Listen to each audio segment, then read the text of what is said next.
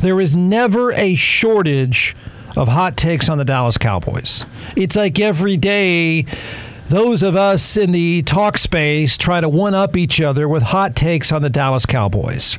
A day does not go by without a few dozen Cowboys hot takes. It's a franchise for a number of reasons, but it's a franchise that lends itself to constant speculation.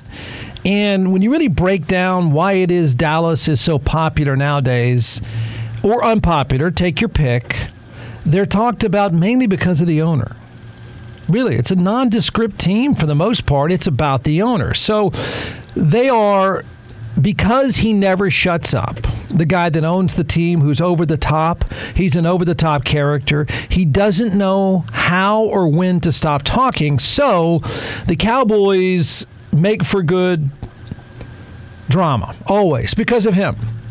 He never really knows when to shut up. Dallas is America's team in this way, and probably only this way, because the term America's team is pretty cheesy and silly anyway. But if you're gonna do it, if you're gonna hijack it and say, well, the Cowboys are America's team, they are only America's team in this way, I think. Disagree if you'd like. Half the country enjoys hating them. Maybe more than half the country enjoys hating them. Half the state enjoys hating them. Particularly in the Northeast, they're just a team, I would say again, mainly because of their owner, that people enjoy hating. It's pretty easy to do. The Kansas City Chiefs, I would submit, are a much better claim to America's team. They're the most interesting team in sports for a number of reasons. They're just compelling. They're a mess at times, they're spectacular at times, but they're always compelling. If you add it up with the Chiefs, they are far more dramatic than any team in sports. They win in dramatic ways, almost always. It always is going to be fascinating how they win. They have the biggest stars in football with some of the most public stars in all of sports. They own the commercial side of football. They own the commercial side of American sports. Between Travis Kelce and Patrick Mahomes, I don't know who beats them in terms of commercial time. It's doubtful. They have plenty of drama. They are a constant source of controversy. A week doesn't go by with the Chiefs that something bizarre is not going on. Whether it's a player, a coach, even a stadium deal, they even have Taylor Swift hanging around. It all just works to a good mix, right? That's America's team. That's the most compelling story in sports. But forget that. When you think about Dallas, what's funny about Dallas now, and remember, they've been mediocre a long, long time. They've been without star power for a long time. The mid-'90s, they had star power and they won. They haven't had star power in a long time. They're dramatic just because of the owner. The quarterback is good, among the two best in the NFC, but he's boring. The man does mattress commercials. He doesn't say anything wrong. He doesn't do anything controversial. Micah Parsons is a star, but quarterback and wide receiver are the diva positions. That's what people know. That fantasy football has created an entire world that knows nothing about defense, nor does it care. So he makes a lot of noise, but people don't pay attention. Their head coach is a boring doofus. I mean, nobody even knows what he's saying. It's not a team that has stars. It's really not. They're high profile because of their history, and they're high profile because of their owner, and that's it, I would submit to you.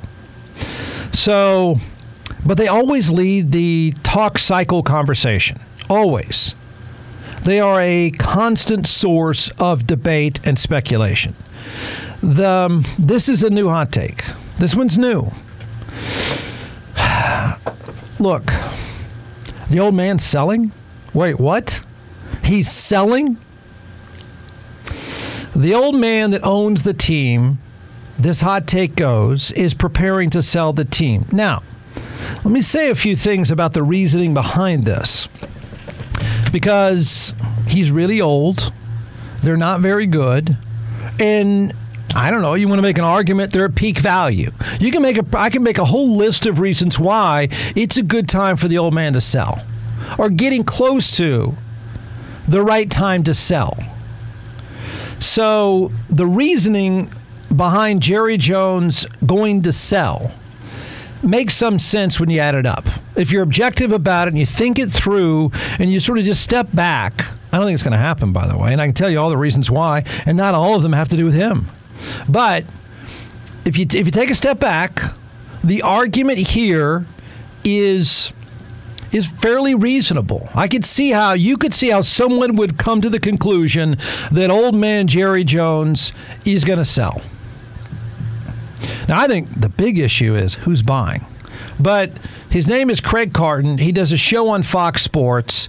He went all in, I don't know, around the 4th, around the 5th. I don't know when it was. But, man, this one's pretty good dramatic conversation. The team. I think they are streamlining finances. I think they are shedding salaries, and I think they are preparing themselves for what would be the largest sale in the history of North American sports. I don't think they're in it to win it anymore. I don't think they're committed to put a championship product on the field, and I think Jerry Jones, at 80-something years old, would rather give his kids a check for a couple of $1 billion and wish them well than deal with a failing football team that he's going to leave to them to make it even worse. I would not be surprised if we start hearing rumblings that Jerry Jones is going out to hedge funds and Saudi Arabia and Abu Dhabi and trying to find a suitor to give him the largest check ever given to the owner of a North American sports franchise. That would not shock me. Well, there you go. There's a new twist. Every day, something different with Dallas. Now, hang on a second. Hang on. It's not bad logic. I can see how somebody would end up there. Okay? Now, I can tell you why it won't happen. And it's not going to be the exciting, sexy reasons that you like. And I think the Saudi angle is actually fairly fascinating and disturbing all at the same time. But let's walk through this. First of all, you can react to that hot take, which is it's picked up steam. I mean, the sports media space is not the sharpest. They're not very good at economics, and I have to say, I think the guy is right. They haven't spent any money. Oddly, haven't spent any money. It's weird what little they've done for that franchise in the past 9 months. It's weird. It's negligent. It really does. They have sat there. They have waited. They have made a bunch of noise but done nothing for that franchise. They've done nothing to help out their quarterback, who they say is their franchise. They've got one of the best receivers in the game who's screaming and yelling, could you please sign me? And they're not doing anything. So if you really wanted to be objective about it, you could step away and say, yeah, what's up with you, old man? What are you doing? You got the money. Spend it. Why aren't you spending the money? So I get it. I mean, he's right, too. They're not going to be very good. His kids are going to be left with a lousy team in the next few years. And it's worth $11 billion. Why not sell? I'd sell. You'd sell. Hell, we would have sold it $3 billion. As I tell my kids, you should only have to make $1 billion once.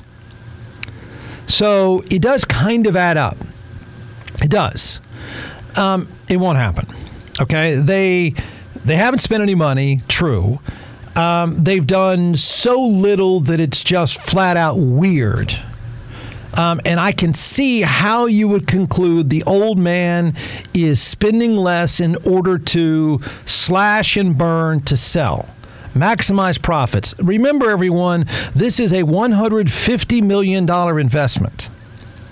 Or 160, whatever, that's been flipped into a $10 billion asset. That's a pretty good run, any way you cut it. I'd cash out, but no way old Jerry is doing it, and no way old Jerry is doing it right now. It won't happen for a few reasons anytime soon. But I kind of like the thinking. I don't think it's quite as outrageous, the line of thinking, as people are making it out to be. Because it's what Dallas's inaction is weird. All right, here's why it won't happen. Okay? One of the big problems in the NFL right now is the franchises have appreciated at an amazing clip. The business is worth more than it's ever been worth. You got a problem, though.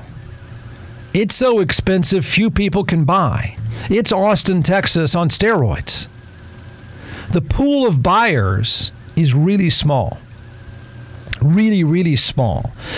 NFL owners love the fact, including the old man in Dallas, love the fact that the values of their franchises have shot up. But, of course, value is what somebody's willing to pay. And there are very few people that can, and I would say will pay $8 to $11 billion for a franchise. And I'll give you an example why.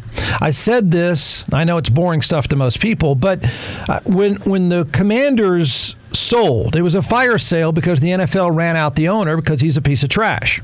He was a loser.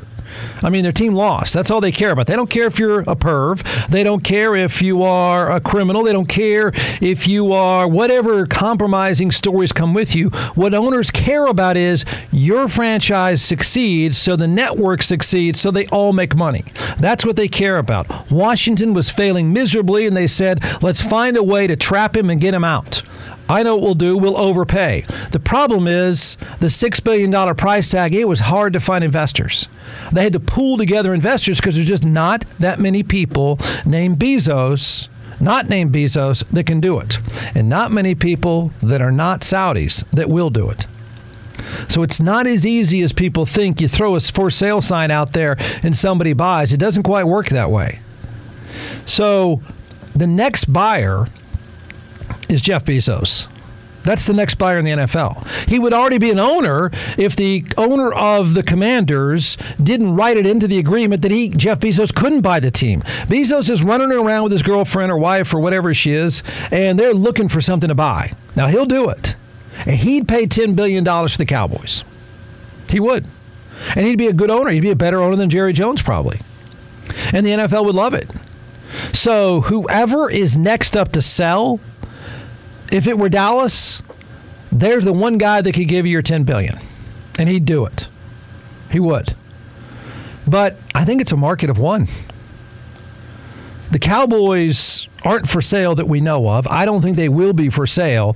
And remember, there's a very tiny pool of buyers, and it's a guy named Bezos. So the NFL had a hard time finding an owner with the money to buy Washington for $6 billion.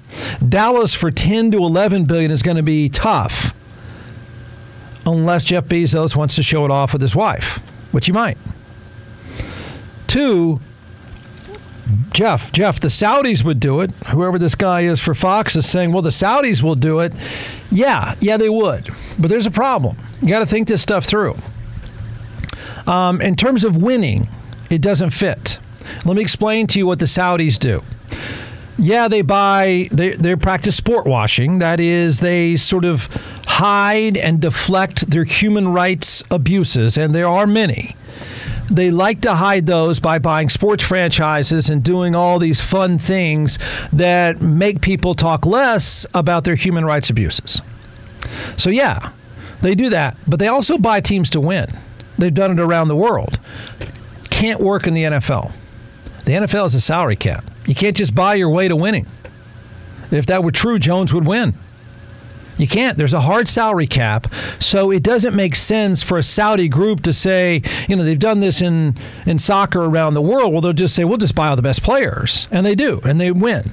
But in the NFL, it can't work that way. So if you buy a team, whether you buy them for $11 billion or $5 billion, it doesn't matter, and you say, we're going to spend $500 million on the payroll, it doesn't work that way in the NFL. So they can't win.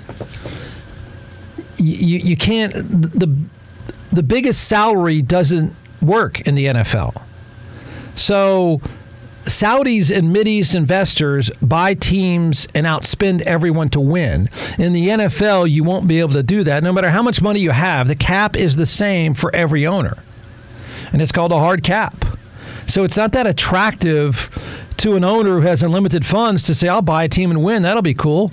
It's harder in the NFL because that's not what matters.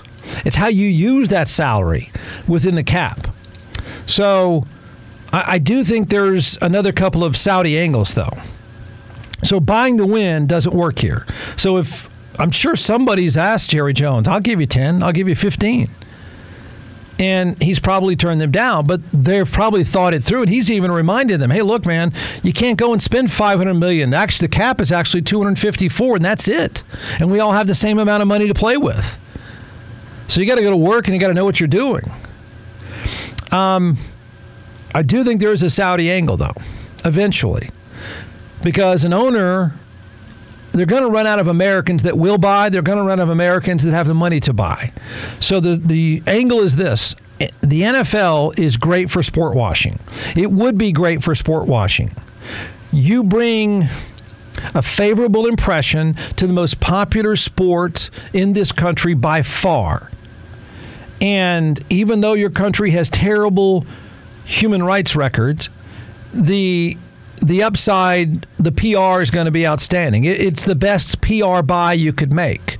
American fantasy football players and gamblers don't care about anything but the show. So it's a good way to sport wash for the Saudis. Two, the next president of the United States will be very Saudi friendly. And he hates the NFL. You laugh? Okay. He hates the NFL. The NFL laughed in his face when he wanted to buy a franchise, and he's been bitter ever since. They said, your money's no good here, man. So, one, sport washing makes sense for the Saudis. Two, the next president of the United States, likely the next president of the United States, scream, throw up, cheer, do whatever you want with that statement, I don't care, is going to be Saudi friendly. And the Saudis know they can buy favoritism with the Trump family. So Trump, the protectionist, isn't a protectionist when it comes to the Saudis at all. He wants their money. His son-in-law wants their money, and they've been chasing their money for a long time. It's a great way to buy your way in, and he's a guy that would push for you. He's also a guy that's got a lot of friends that are owners. If anyone could broker that deal and soften it a little bit, it would be your next president. Likely your next president. So he'd push for it. But while that part works, his friends that are NFL owners would probably be cool with it, I think, because it would drive up the value. So he'd push for Saudi ownership. If you say, well, Jeff, what does the President of the United States have to do with NFL owners? A lot, actually. A lot. I mean, what do you mean? That's a pretty close fraternity. He likes their fraternity. He wants their money, and he's a friend of theirs. And he's chasing Saudi money, or his son-in-law is. So I think it makes some sense. Part 3, though, Jerry's not selling. I'm sorry. I don't see it. You can disagree all you want. I don't see it. No way. He said he's not selling before. And the window is shutting on Dallas. If you wanted to argue, man, buddy, now is the time to get out, you could make a pretty good argument. You can make a compelling argument that any normal person invested $150, whose investment is now $11 billion, should sell. Yeah, sure. Sure. He doesn't see it that way. He doesn't. He's delusional. He thinks he knows what he's doing. The old man and his son, whatever you want to say about them, they love that team. They do. They try so hard, way too hard, and he's not very good at it. But you can't deny that old man. People argue all the time, it's just for money, it's just for money. I don't believe that. I really don't. Post Jimmy Johnson Super Bowl run, the most important thing to that old man is one day putting his hand on a trophy that didn't have Jimmy Johnson all over it. That's what he's always wanted. And I think he thinks he can still get there, although that window is just slamming shut. But I think he thinks he can get there. I really do. And this might be, he might even know this, I don't know. It's his last chance. He's 107 or something like that, who knows. But I don't think he can let them go right now. I don't think he would let them go even for the money. Not now, at least. Do I think the Jones family sells one day? Yeah, I do. I do. I don't think it's anytime soon because I think that delusional old man really believes he can still win. And truthfully, this upcoming season, if he signs CeeDee Lamb and he has Dak Prescott healthy, this is their last and best chance for a while. Probably the last and best chance of his lifetime. After this season, the window is slammed shut. Shut and locked. Good night. It's over for a while. So, yeah, I think they'll sell one day. I do. If Jeff Bezos or the Saudis offered him $10 billion today, would he sell? $12 billion today, would he sell? $15 billion today, would he sell? Right now?